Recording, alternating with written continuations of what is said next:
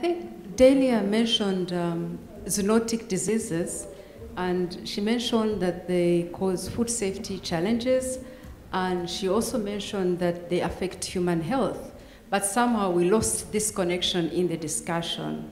And I think on the agenda we meant to link food safety with malnutrition and human health. So I wanted to bring it up a little bit and say that, yes, food safety risks do undermine nutrition, contribute to malnutrition in children, and also affect human health.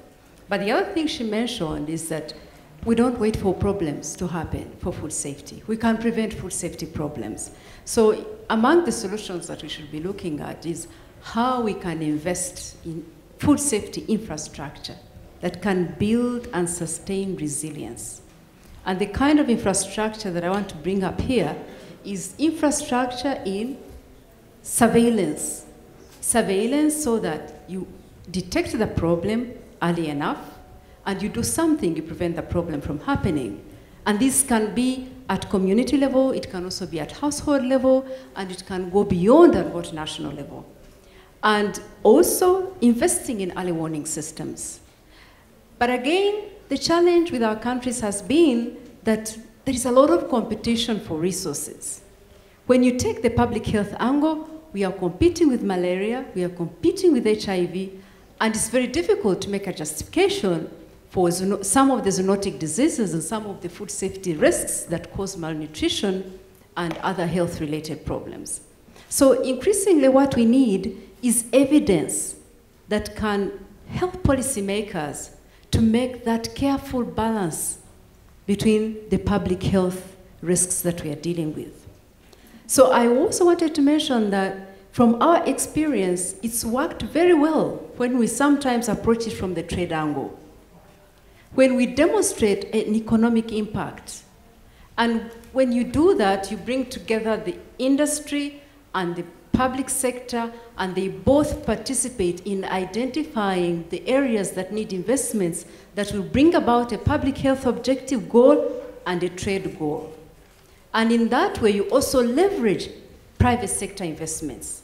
Because when you have a sound surveillance system or a sound food safety systems, it also facilitates trade. They have an interest. So I just wanted to bring them up and say that those are areas that we also need to look up as we try to increase investments in food safety infrastructure that can build and sustain surveillance, serving both public health and trade objectives. Contrary to the argument that I heard yesterday, there should never be a conflict between public health, food safety viewed from a public health angle and from a trade angle. Because when you have a sound food safety system, it facilitates trade. That's what industry is looking for. But this balance somehow is never achieved. So let me, and Delia's not here.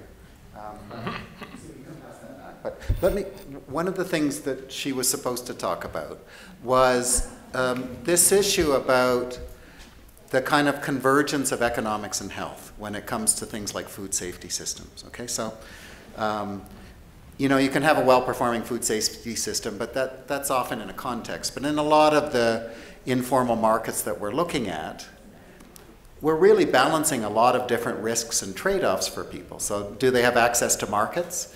And what's the role of the extra costs of surveillance or regulation or whatever, and how does that fit in? So kind of what's the equity issue and what's the health issue, and does health always trump, you know, access to markets and things like that? Lots of poor people wouldn't be able to meet all the kind of high-level regulations, but, you know, their food is more or less safe most of the time. So how do we play, you know, those kind of convergence of economics and health, I think is quite, you know, kind of livelihoods and the food safety. Poor people have all kinds of hazards, and they're trying to navigate these hazards and manage risks. So I think one of the lessons in food safety systems is that we have to think about different issues when we're talking about poor people in informal markets. So we have to look at the kind of trade-offs between their access and income and food safety.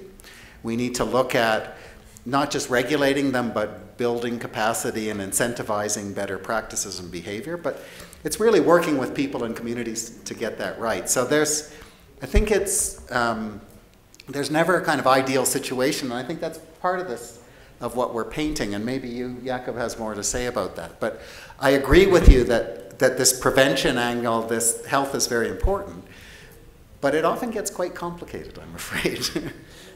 Jakob, do you want to? Yeah, I mean, we should be careful with food safety and malnutrition, because there might be also myths hanging around. I give you an example, bovine tuberculosis. I'm working since 15 years about that in Africa.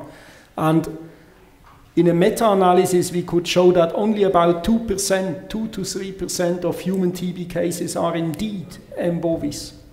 So that has deconstructed largely many myths that say it is such a huge problem. And when we did the economics of bovine TB for Ethiopia, a cow in a rural area loses not more than $1 per year in production from bovine TB. In peri-urban dairy here in Addis Abeba, a cow may lose $20 per year. So here, control may be useful in the peri-urban dairy belts, but in rural areas, it hardly meets the cost of an intervention. So we have to be very careful. We have to properly analyze across sectors what these diseases really cause. I don't say we should not fight against bovine TB, but we have to be carefully analyzing that. Now, the last point I want to make is about our experience with peri-urban dairy production in Bamako. There we analyzed the contamination of the milk from the udder to the market. It went from 10,000 colony-forming units to 20 million on the market. So we introduced simple cleaning and disinfection, better calabashes, better containers, and we could get that contamination under 1 million. That milk could be pasteurized and be conveyed on the urban market.